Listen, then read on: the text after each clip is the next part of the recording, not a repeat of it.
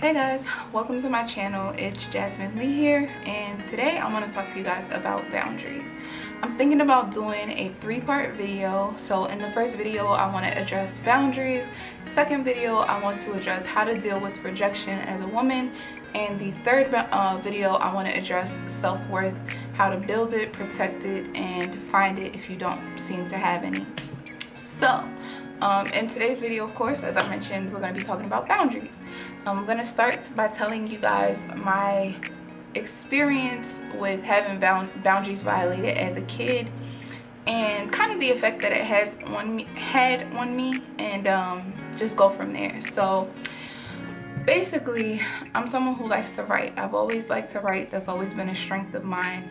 And when I was younger, me and my mom had gotten like a tiff over chores or something like that. It's always chores, you know, when you're young, it's always chores because your parent might want them done a certain way or at a certain time, and you just doing it. You'll do it, you just do it when you get to it, you know. That's how I am. So anyways, that's what we got into it over. Anyway, I'm like 9 or 10. I go to my room, I write in my journal like, I feel like Cinderella, and you know, it was really childish. I'm just like, I feel like Cinderella, and I hate it here, and like just going off on paper, right? Private on paper. That's how I was gonna vent. I didn't disrespect my mom to her face or anything. I just got on a piece of paper and said what I needed to say, and then I went and dealt with it. So my mom, I don't know if she was cleaning my room or what, but she found it, she read it. Then not only did she read it, which is violation of boundaries, she got mad at what I wrote and went in on me, like completely went in on me. And of course, like back then my mom didn't have a lot of patience, and I give her grace for that because she was a young mom. She was 20 when she had me, so she just, you know, emotionally a little immature still. So she went off on me about what I wrote, and it kind of like, I don't want to use traumatized as like the word because that feels heavy for what this was, but in a longer sense, I mean in like a long-term sense, I guess it was trauma because it took me forever to be able to consistently write in a journal and feel safe writing, and not feel like someone like I gotta look over my shoulder because someone's gonna read it or someone's gonna violate me in that way again. Like between then and now I'm perfectly comfortable. Like this freaking writing has literally saved me so many times from either saying things I don't need to say out loud, being angry, and like going outward with it, because typically I go inward with my anger. I don't take it out on people if I can help it. So like it just helped. And back then for a long time I didn't really use that as an outlet because of that one incident. And I would like go and journal, and then I would edit myself, or I would like rip pages out, or you know, just traumatic behavior in a way, like just overdoing it instead of just being able to write and walk away and feel safe and feel secure in what I wrote and leave it there. I was just like paranoid. So that's one instance that happened. Now, the way I learned how to implement boundaries was kind of fucked up. Basically, my ex felt like I didn't have structure or boundaries, and it was shocking and unfortunate because the same lack of boundaries that I had was something that he benefited from. Like if I had the structure and the boundaries that he was asking for, he wouldn't have been in my house that often. There's a lot that we just wouldn't have done within the context of how our relationship was and how our individual lives were set up at that time. So it sucks because it's always a thing for me. Like the person who teaches me the lesson is always the person that I have to use the lesson on. Like with my mom, you know, like she was always teaching me growing up that worry and guilt are wasted emotions. And so while I'm being a teenager and doing reckless things or just like doing stupid little kid stuff and possibly hurting my mom, I was a little apathetic to the plight of a mom because, well, guilt and worry are wasted emotions. So just knock it out, don't feel it, you know. And that is extreme, but I'm a really good student. Like, I'm a really good student, so anything you teach me, I'm going to take it and I'm going to apply it. And it backfired for some people sometimes. So this with my ex was one of those instances where it backfired. I knew exactly what he meant when he was saying he wanted to implement boundaries, but even in this case, like, again, it goes back to my mom and the way I was raised. She always taught me, you know, go hard or go home. Basically just to give it everything, like, don't half-ass anything. So I took what my ex was saying into account, and I basically was like, okay, I hear you, babe, like, I will do better. So I go to implement boundaries, and I'm just like identifying every hole in my life where I can implement these boundaries and create structure. And so there were things that he and I were doing at the time that just weren't appropriate. When you're talking about boundaries, like, that just wasn't appropriate. So I tightened up in that area, and it just unleashed World War III, and it made me feel very awful, right? So upon our breaking up, that kind of like catapulted a lot of things, and that was just me having to defend myself in that way. Like, okay, you want boundaries, but you don't want them to apply to you. You just want them to apply everywhere where you say they should apply, and that's not okay. So that was an instance where I really got to understand boundaries, how they work, and what they're meant for. Because in those moments, in the end of my relationship, I had to really like stand up for myself, and I really had to like draw a line in the sand. Like, this is what you're not gonna do to me, this is what you're not gonna say to me. And of course I did that in the beginning of our relationship. And I would say like one thing for me, like a top non-negotiable for me is I need someone who is emotionally disciplined. I cannot do a man that's like emotionally volatile. That's just not my wave. I'm not emotionally volatile, so I don't expect a man to be that way with me, or lack the ability to control what he says and how he carries me when he's upset. Like, that just is a no-no for me. So he knew this, and he still kind of acted a certain kind of way prior to us breaking up, and that was, again, my non-negotiable. In a way, your non-negotiables and your boundaries are going to be the same. So it's important for you guys to know what your non-negotiables are, so that you can create boundaries around that, and a standard. And standards and boundaries are different. Your standard is basically what, like, those rules for yourself of what you will and won't tolerate. And then your boundary is like, okay, if this standard is violated, this is how I'm going to respond. That's that kind of thing. So I do want to say also, when you're creating your boundaries, you don't want to be so rigid that you are unable to bond with someone, or you're unable to just be close to someone, because boundaries are great.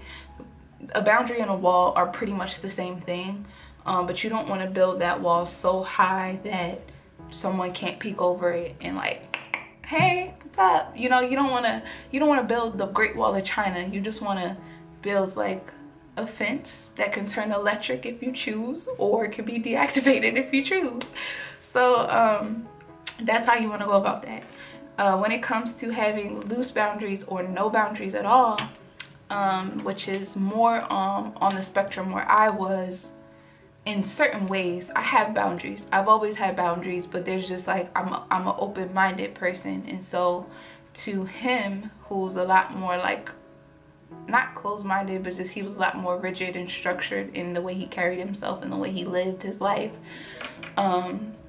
it's gonna seem like I just let everything slide, and that wasn't the case. But because that was my partner and who I thought at the time was my forever person, I was willing to take it all into account and make it work.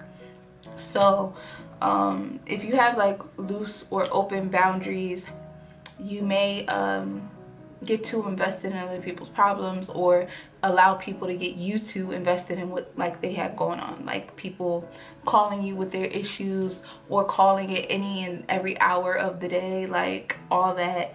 You might find it hard to say no to people. You may be like a people pleaser because you're afraid of rejection, or oversharing information with people. And so at least when you have healthy boundaries, you're sharing information for a reason. You're not just sharing it just to share. You're not sharing it for to avoid rejection or to be close to someone. You're just sharing it to teach a lesson. It's appropriate in the context. When you have healthy boundaries, you understand who you are, what your wants and your needs are, and how to communicate that to someone effectively so that they can either abide by it or not. And if they choose not to, then you also, the responsibility lies with you to uphold your boundaries. Like, people, honestly, people don't respect other people's boundaries. That's just a given, especially when it comes to dating. You can say, I'm not doing XYZ, and a man will still tap dance on the line just to see how far he can get, just to see how far he could push you, just to see when you'll say no, if you'll say no at all. Like, it's that kind of thing. So you also want to make sure that you value your own opinions over anyone else's, because that will help you implement and maintain your boundary. And then you also want to accept when others tell you no. A part of you having your boundaries is respecting other people's boundaries and not pushing that line. So we all have work to do in that regard. It's just funny when, as a kid, you're told to respect space and respect boundaries and XYZ, you know, and no one really respects yours. You're told what you're gonna do. You can't say no to anything. Like, especially as a black kid, I don't know if kids of other races can relate, but black kids are definitely told that we can't say no. Anything that looks like us trying to tell someone what we don't like or what we won't do is viewed as disrespect. And so, of course, we don't want future youth to be so boundaried up that they are disrespectful or are unable to bond and healthily bond with people. But in the same token, we don't want them to lack boundaries to where you have all this people pleasing and seeking validation externally going on. Like, you want someone who healthily knows how to validate themselves, keep themselves persevering and pushing, and just keep life moving. I also want to address like the types of boundaries. I do have notes here, so if I'm looking down, I'm just referring to my phone. So there are 5 different types of boundaries. You have physical, sexual, emotional, financial, and intellectual. So your physical boundaries refer to your personal space. It is someone, you know, coming too close to you, or someone touching you in a way that you do not want to be touched, or touching you at all. Like, it's all that kind of stuff. Or like if you say you're not a hugger and someone hugs you anyway, like, it's that kind of thing. Like, you want someone to respect your physical space and back the hell up if you say so.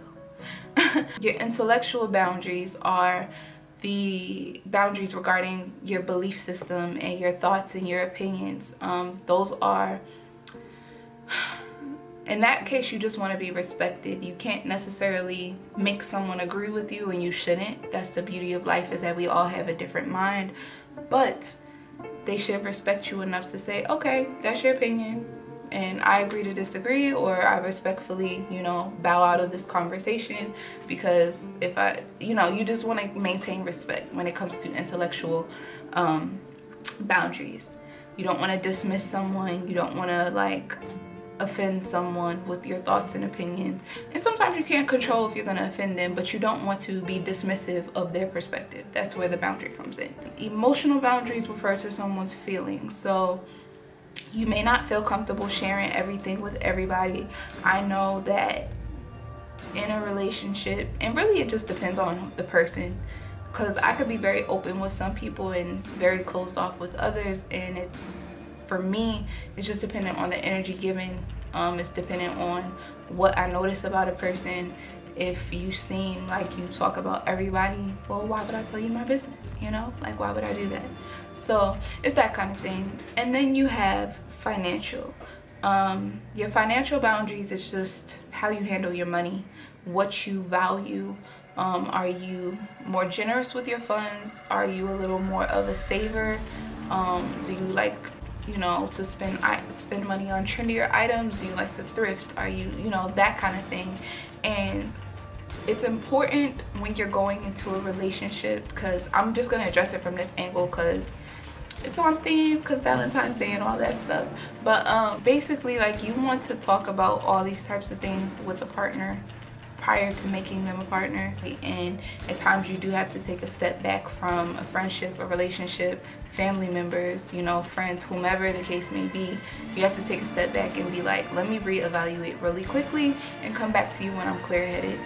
Now that I've had time to think about what I want and think about like what my boundaries are, I feel more confident to just move forward with a clean slate and just start all over. So I hope this video was helpful to you guys. I hope it wasn't too all over the place. And if you guys catch the vibe, feel free to subscribe. Don't forget to leave comments below if you have anything to add to the discussion about boundaries.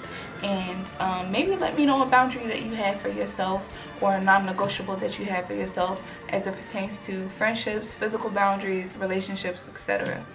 Alright, and I'll talk to you guys later. Bye!